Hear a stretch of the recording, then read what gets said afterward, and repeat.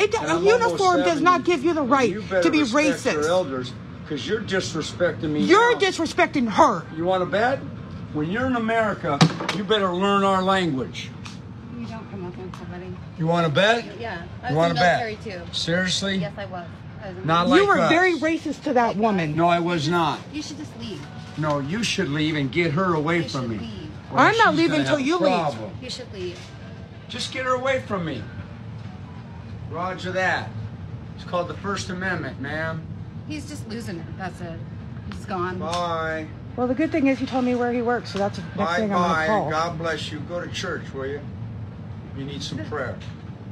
God has nothing to do with your actions. Is this like in that show, okay, What Do You Do? I'll do the same. Is there a talk show? Yeah. Bye.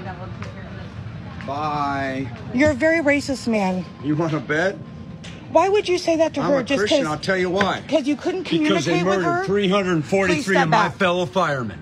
That's why. September 11th, 2001. That's why. That has nothing to do with her. You want to bet? That has nothing to do with Learn English. It's America. It's not Spain. And it's not Mexico. Get away from me. I'm not. Look, get away from me, man. I said get away from me. Get away from me. If you're close enough that I can do that, then you're too close. Get away from me. Now, I know that your first reaction after watching that video is to attack this man, but he is doing an important service. Too many forget about all that the Spanish got away with on 9/11. So, like, I don't know. Okay, so it's a male Karen, a firefighter at a Walmart in Nebraska. It's also the most cordial interaction at that Walmart in Nebraska that day, simultaneously. So what you saw there was a guy who had been harassing an employee for not speaking English. I thought for a second the guy was speaking Arabic, maybe? Because the guy was confused about 9/11, but he's confused about a great many things. Apparently, you cannot be a racist, Rayyvana, if you're a firefighter or if you're a Christian. I think those things have some correlation, actually. But anyway, what do you think about what you saw in that video? I think that he used the conservative trump card. They called him racist for being racist, and he said, "No, I'm not. I'm not being a racist." Just denying like what everyone is seeing with their own eyes. It's conservatives' favorite move. But he says that he's an LA firefighter. He's in Nebraska. Why was he at 9/11?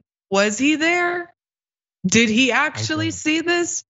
Maybe he knows more information about us. Maybe he saw it was actually Spain that did it. Yeah, look, if he actually served and was in the towers on 9/11 and got out, I get why you would be really affected by that. Doesn't excuse being racist and doubling down once you realize you're being filmed.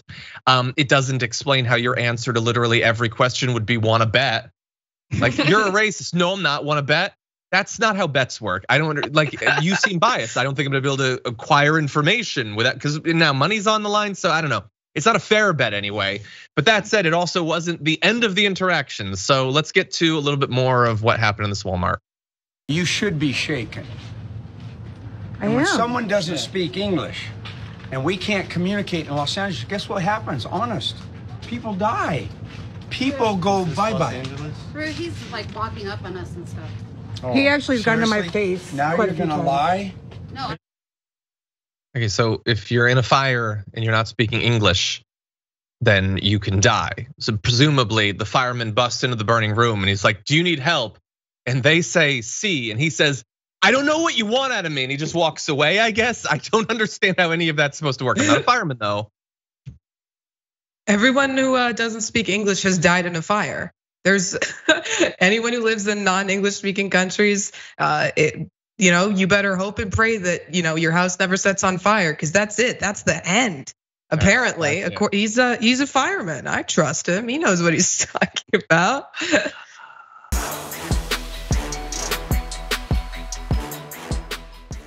Check out the Damage Report podcast each day, wherever you get your podcasts, whether Pocket Casts or Stitcher or iTunes. You can join me as I give you the news and stories you want, with a range of co-hosts and interview guests jumping in on the fun each day. Again, that's the Damage Report, wherever you get your podcasts. And if you get them at iTunes, don't forget to rate and review. Sometimes I'll read them live on the show.